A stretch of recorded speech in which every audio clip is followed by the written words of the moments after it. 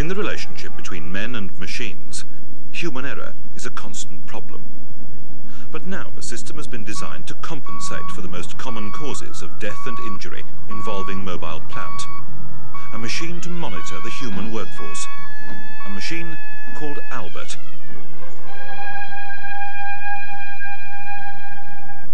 Technically speaking, Albert stands for Analog Linear Bipolar Electronic Ranging Transducer. But Albert seems more friendly somehow. One man who's made good friends with Albert is Mike Hopkins, project manager of one of the most experienced civil engineering companies in the world. It just so happens that in our industry there are a great number of accidents which result in fatalities by equipment reversing over them. We have had a number of fatalities on our site, 3 of which could have been avoided by the equipment that we currently got fitted to one of our 777s. First fatality we had on this site as a result of a rear dump reversing over a person was 3 years ago. We tried a number of mirrors fixed to our equipment to cut down the zones of blindness.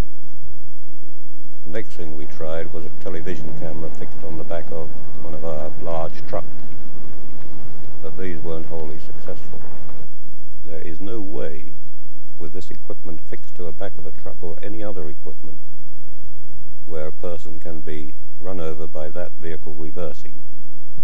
The essence of the equipment is that not only is it a safety device, but it also has certain commercial advantages. But let me hasten to add, it was safety that was foremost in our minds. Let's start with an example of what Albert can do. Because of the size of the plant, one great problem is the driver's vision and awareness of other vehicles. In this situation, the driver is totally unaware of the car behind him. No warning, visual or audible, can communicate to the man high in the cab of the truck, cut off by a wall of engine noise.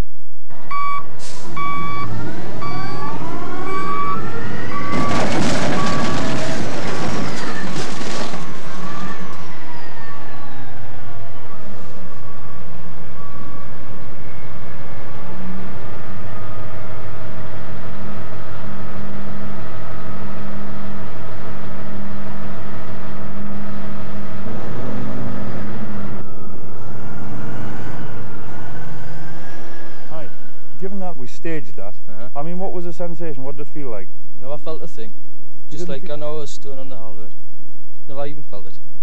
Didn't? No, not a thing. So had that been for real, you wouldn't necessarily know that you'd done it? If it had been in the dark, I would have just carried on and went away. I wouldn't have known it was there. It took just 1.5 seconds for the truck to obliterate the car in that reconstruction. In a number of accidents, men have lost their lives just as quickly, with no chance of escape. A Northumberland workman was killed today when the Land Rover he was driving was crushed by a truck. The accident happened at the open-cast mining site near Morpeth. Workmates saw the truck, used for shifting earth and rock on the site, reverse into and over the Land Rover, but the driver was dead before they could reach the spot. The Butterwell site is the biggest open-cast mine in Europe. An official inquiry into the accident is to start tomorrow.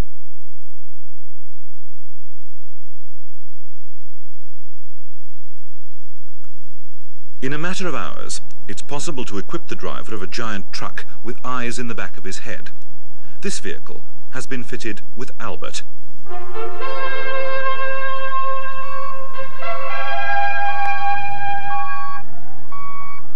In this situation, Albert has taken the controls, applied the brakes, and warned the driver that there's an emergency. Albert's ability to detect a collision risk is just one of his functions, of course. The system works through a pre-programmed microprocessor unit attached to the vehicle. It monitors a number of ranging devices, sensors and control mechanisms. 4 of these scanners, housed in shockproof steel casing, are sited on the rear of the vehicle. When reverse gear is engaged, one of these scanners automatically transmits a signal over the danger area behind, and simultaneously to an adjacent receiver. Any obstacle reflects a changed pulse on the signal, which is detected by the receiver. Albert calculates the obstacle's size and distance and its closing speed in relation to the reversing truck. And automatic controls bring the truck to a controlled stop to avoid collision. The driver is warned by an emergency horn and flashing light in the cab. He can only cancel the alarm by selecting neutral gear, applying the brake and pushing the cancel button. If he should reselect reverse gear before the obstacle has been removed, he triggers the alarm again. In reverse gear, 2 more of the rear scanners are looking for human beings. A person anywhere in the danger area behind the reversing truck instantly triggers the same emergency controls, full brake pressure, and the warning horn. Whenever the movement of heavy plant has to be directed by men on the ground, as with this tipping process, it's obvious that Albert can act as a guardian angel to the men positioned behind the trucks. The driver cannot reverse on them unawares. And meanwhile, Albert is monitoring the entire tipping process.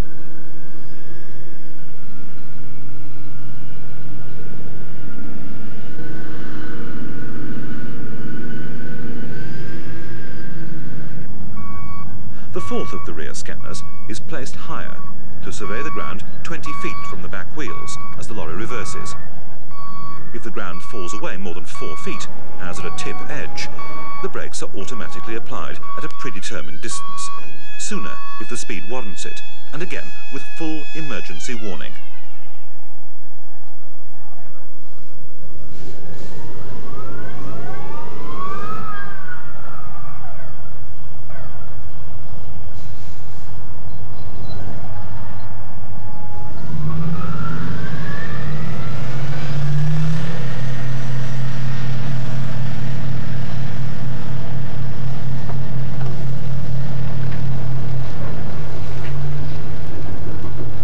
Greater safety during the tipping operation, Albert also automatically bypasses the front wheel brake cutout as soon as reverse gear is selected. The driver is reminded that he's operating with brakes on 4 wheels by a light in the cab reading front brakes armed.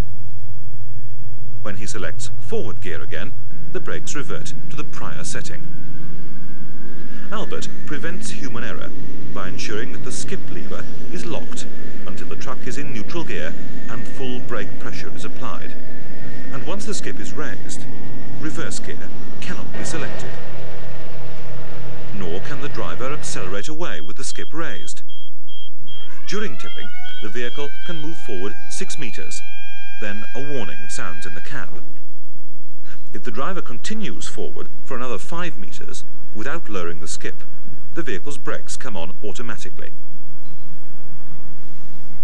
The weight of the load in this size of vehicle brings a risk to the balance, particularly if the load sticks. To minimize this risk, another sensor checks the gradient of the lateral slope, and the skip lever remains locked, so that tipping is impossible if the slope is unsafe. Not only does Albert watch over safety procedure, because he regularizes the operation on the site, he helps to limit fuel consumption and reduces tyre and engine wear. For instance, Albert's transducer counts the engine speed to a preset safe limit. In this case, 2,400 revs per minute. If the revs exceed this, the retarder is immediately triggered to 30%. After 5 seconds, to 60%. And in 8 seconds, to 90%. This quickly brings the engine revs to a safe level, and only then can the driver release the retarder. Obviously, this control is particularly important when vehicles are travelling downhill, and the momentum can override the governor, causing the engine to over-rev, with disastrous consequences at times. Speed control on the site is essential for safety, but also contributes to fuel saving and tyre efficiency when braking and skidding are kept to a minimum. Drivers working on bonus rates are only human. Literally, cutting corners can lead at worst to disaster, and in any event, to uneconomical wear and tear on the vehicles. With Albert, a general site speed limit can be set on each vehicle. Albert simply applies the engine retarder when the road speed exceeds the limit. To reduce that speed limit further on any particularly hazardous stretch of road, a corner or a steep slope for example, roadside beacons can be installed. These can reduce the vehicle's speed further to 20, 15, 10 or even 5 miles per hour.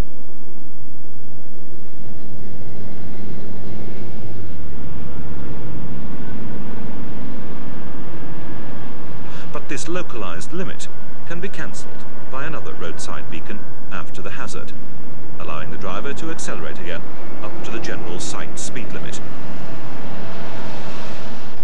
Albert's contribution to safety and efficiency is detailed and comprehensive. But the sophistication of this control system does not present a problem to any site's existing workforce. Fitting Albert to a vehicle is a simple process.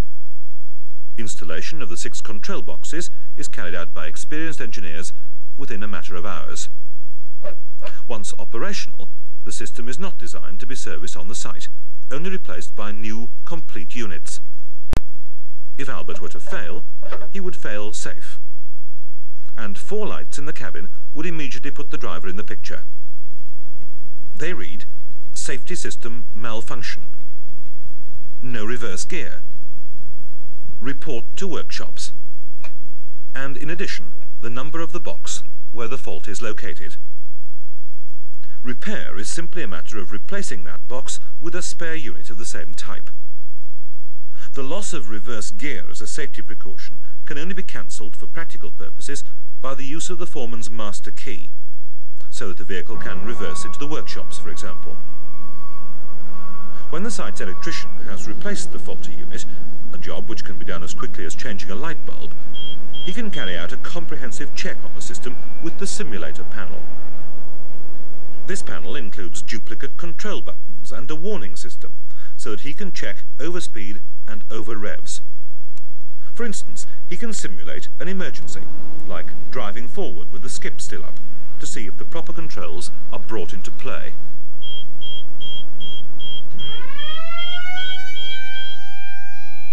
George, as you have more experience than any other driver on this particular system, can you give me your views on it? Well, in our opinion, Albert contributes to safety. It takes a lot of the worry away from the driver.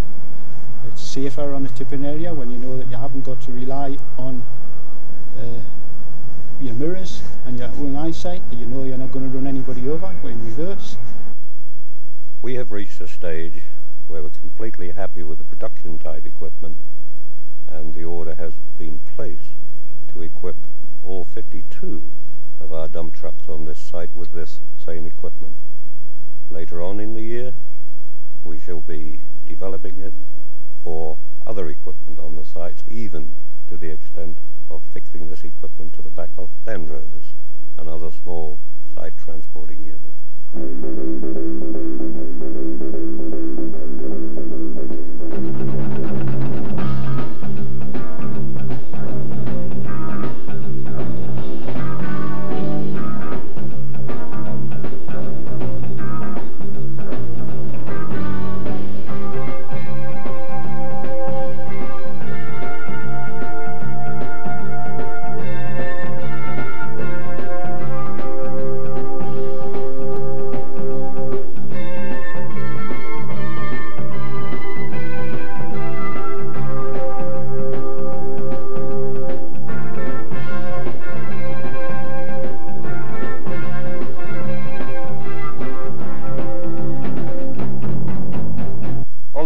Is fine in principle, there is no way that I would consider fitting it to my vehicles. My fleet is all old vehicles. My drivers are so experienced, most of them have been driving these things for 20, 25 years. Perhaps if I had a new vehicle, then yeah, I would fit it. But with the age of my fleet, it just isn't economically viable.